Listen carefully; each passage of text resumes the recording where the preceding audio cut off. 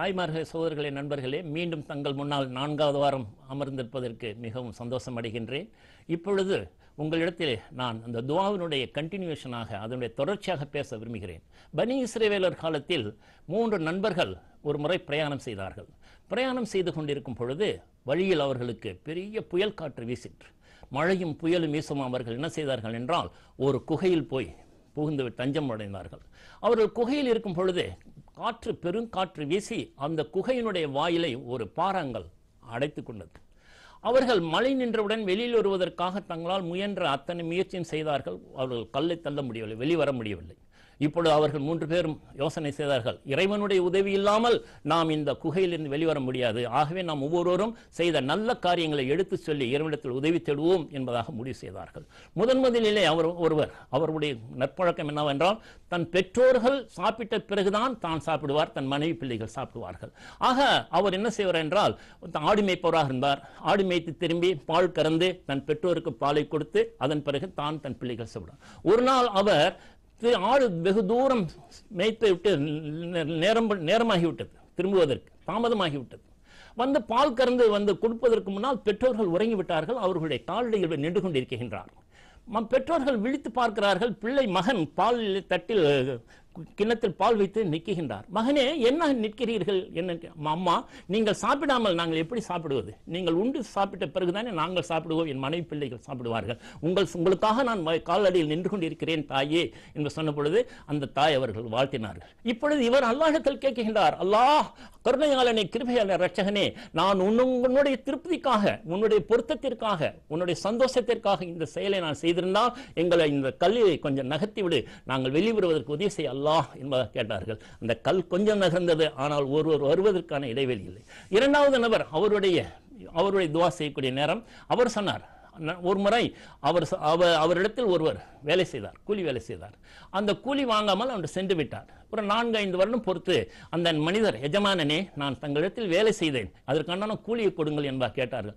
ஆமாம், என்னிடத்தில் நீ வேலை செய்த உண்மையே, அந்த கூலிக்காக இந்த ஆட்டு மந்தை ஓட்டி செல் என்று சொன்னார். எஜமானனே, நான் ஒரு நாள் தானே உங்களிடத்தில் வேலை செய்தேன், ஆட்டு மந்தை தருகிறீர்கள். இல்லை, நீ ஒரு நாள் செய்த கூலி தான் இது. நீ அந்த ஒரு நாள் கூலியை கொண்டு ஒரு கோழி வாங்கி வளர்த்தேன், அது அதிகமாக முட்டையிட்டது, அது குஞ்சு பொரித்தது, அதை கொண்டு ஆடு வாங்கினேன், ஆடுகள் இது ஒரு மந்தையாகிவிட்டது, இது உன்னுடைய கூலிதான் என்பதாக சொல்லி கொடுத்து விட்டார். இப்பொழுது இவர் அல்லாஹ் இடத்தில் சொல்லுகின்றார், அல்லாஹ், எனக்கு உன்னுடைய அச்சம் பயம் என்னிடத்துக்கு இல்லாமல் இருந்திருந்தால் அந்த ஆட்டு மந்தையை நான் எடுத்துக்கொண்டு அவருக்கு ஒரு நாள் கூலியை கொடுத்திருப்பேன். அல்லாஹ், உன்னுடைய பயத்தின் காரணமாகவே அத்தனையும் அவர் கொடுத்து விட்டேன். அல்லாஹ், இது உண்மையாக இருக்குமானால் இந்த கல்லை நகர்த்துவாயாக என்பதாக சொன்னார்கள். அதே மாதிரியாக கல் கொஞ்சம் நகர்ந்தது.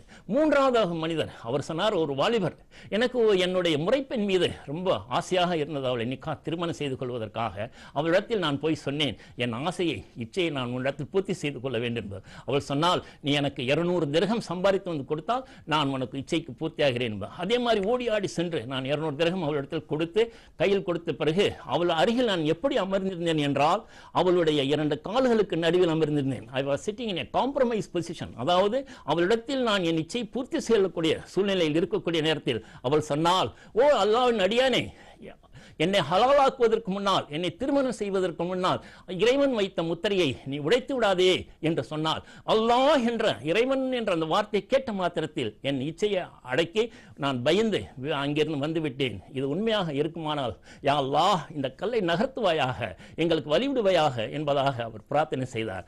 ஆக அந்த கல் நகர்ந்தது. அந்த 3 பேரும் சஹி சலாமத்தாக நல்ல முறையாக அந்த 3 பேரும் வெளியில் வந்தார்கள். அருமை சகோதரிகளே, நண்பர்களே, சிநேகிதர்களே, கவனிக்க வேண்டிய விஷயம் என்னவென்றால், நம்மளுடைய நற்செயல்கள் தான் நமக்கு நல்லுதவி செய்யும்.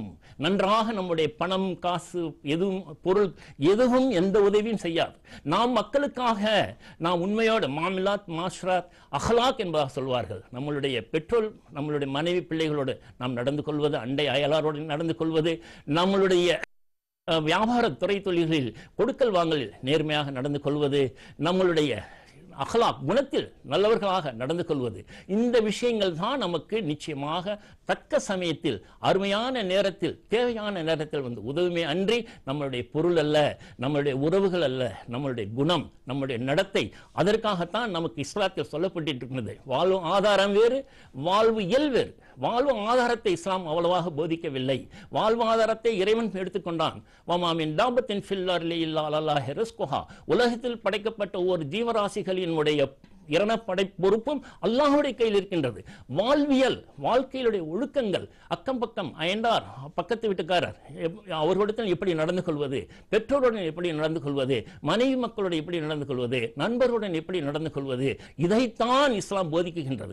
ஆகவே நன்றாக நாம் விளங்கிக் கொள்ள வேண்டும். நம்முடைய நற்செயல்கள், நற்குணம், நல்ல விஷயங்கள் தான் நமக்கு உதவி செய்யுமே அன்றி நம்மளுடைய பாக்கெட்டில் இருக்கிற பணமும் பெற்றிருக்கிற நகையும் இதை நமக்கு ஒருபோதும் உதவி செய்யாது. ஆகவே எப்பொழுதும் நமக்கு உதவி செய்வதற்கு நாம் நல் அமல்கள், நல் செயல்களை செய்வோமாக.